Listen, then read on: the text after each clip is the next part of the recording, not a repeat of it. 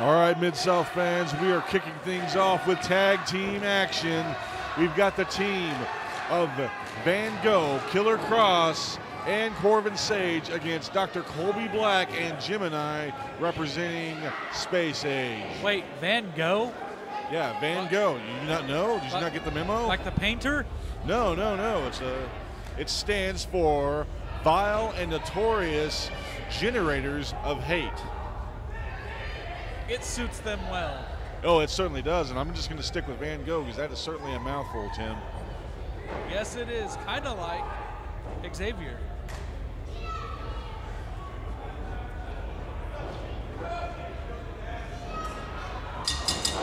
All right, as the bell sounds, this is Board of Director member Adam Patrick being joined by Bump Monkey Mafia's own Turnbuckle Tim.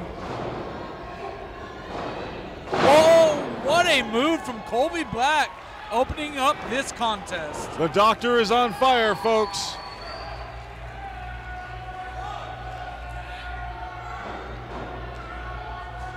Doing a little jaw jacking with the Mid-South champion, Xavier. Corvin Sage taking a little bit of a breather. And you got to know that VANGOH doesn't have the numbers game here. As we saw earlier, the Space Age was out here with Gemini, so they are in the back. That may even the odds a little bit. Maybe just a little bit. Oh, he cuts off Dr. Colby Black. Beautiful flip. And Colby catching him up.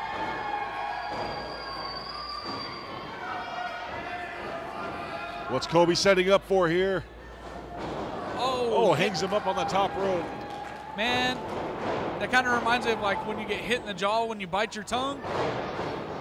That never feels good, Tim. Oh, sets him up in the sunset flip. That was close. I've seen many of opponents kick out to that very move from Mr. Colby Black. Colby laying the boots to Corvin Sage, former Cruiserweight champion here at Mid-South. And, you know, the precursor to this match was last time we were here at Mid-South, VANGOH viciously attacked everybody in the ring. Oh, certainly, when they took down one of our officials just because it was his birthday, which cleared the entire locker room. And my favorite kind of flip, a monkey flip. That never gets old. One of the signatures of Gemini goes for the kick with the roll-up. 2 count only, says ref Steve. And here's Xavier coming into play here, just like I mentioned. And the Mid-South champion, he's always going to be ringside with his team, VANGOH, and it's always going to play an X factor in this match. It's just a matter of when. And Gemini looks to be getting fired up here. This may be what the Space Doctors need. Oh, sends him into the top ring post.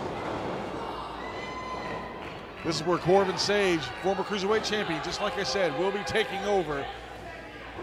Gemini's going to have to make it. Oh, but he catches him off. And I want to point out also, Sage has been on a different level, a different plane as of late. Well, ever since joining VANGOH, he has a different mindset when he's in there. He's not like his usual self. He's not the Mr. Excitement of old. He's a little more violent, a little more vulgar, a little more mean with the roll-up. Corvin Sage. Very smart move there by VANGOH to block the ref from being able to count. Like I said, Xavier will be an X factor in this match this entire time. And a curb stomp from Colby Black.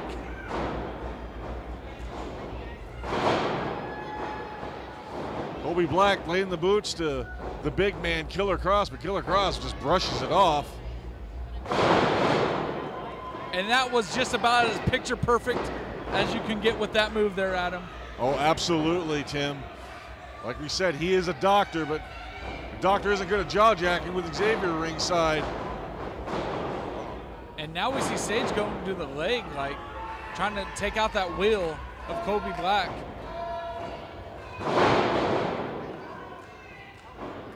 I'm not sure what just happened there, but it was effective, folks. And you notice how they're cutting the ring in half for this tag team matchup, not letting Colby Black crawl back to his section. Good, sound tag team actions. As the big man Killer Cross takes over, just laying his foot into there. Colby Black may be a doctor, but his limbs are exactly like ours, folks. That's probably what, 350 plus pounds stepping on that appendage? It certainly probably doesn't feel good, Tim.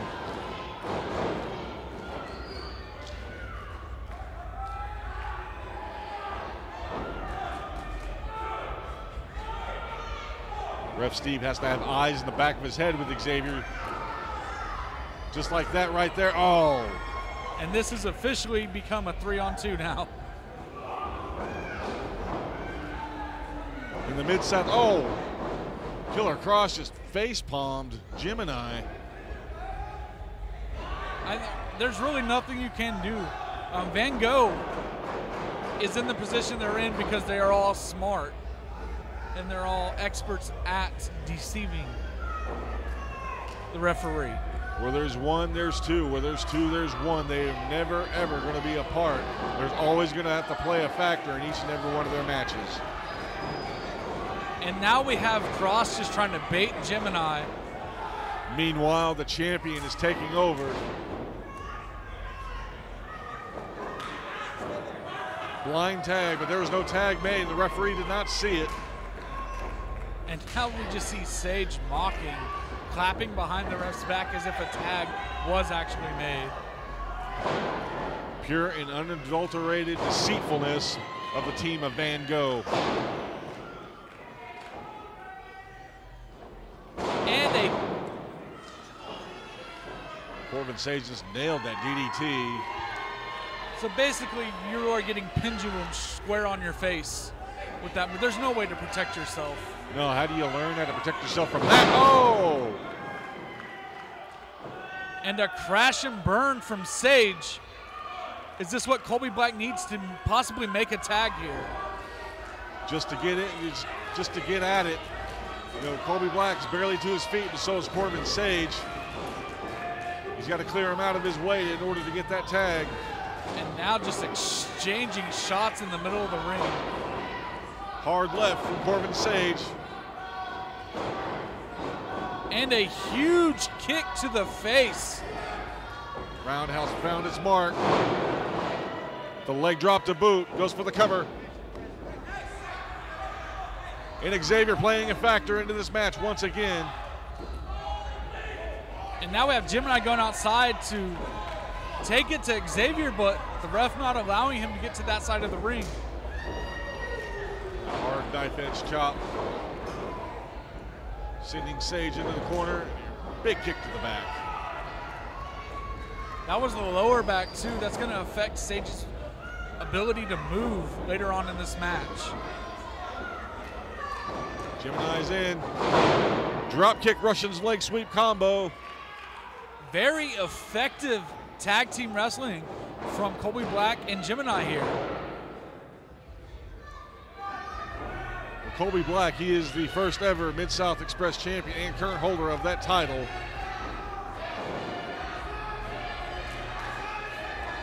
Quick, frequent tags, tag team 101. Working over that arm with great tag team action.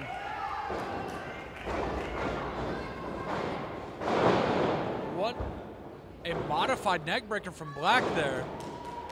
Going back to work on that arm.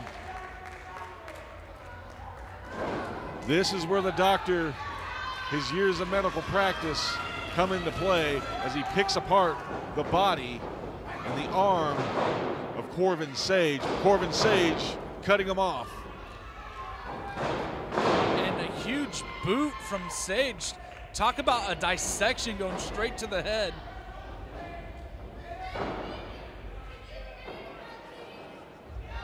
You know, I would think that Corbin Sage would like nothing more to take the Mid-South Express Championship. Sage going for a moonsault. He missed the double. A huge enziguri from Sage, but the big man's in, folks. And Killer Cross catches Gemini. Gemini is a house on fire as he peppers him with those rights. But once again, the size of Cross coming into play. And just the catch and release, folks. That sit out slam. Corbin Sage going up top. What are they setting up for here? Oh! And a massive tandem DDT. And that's all she wrote, folks.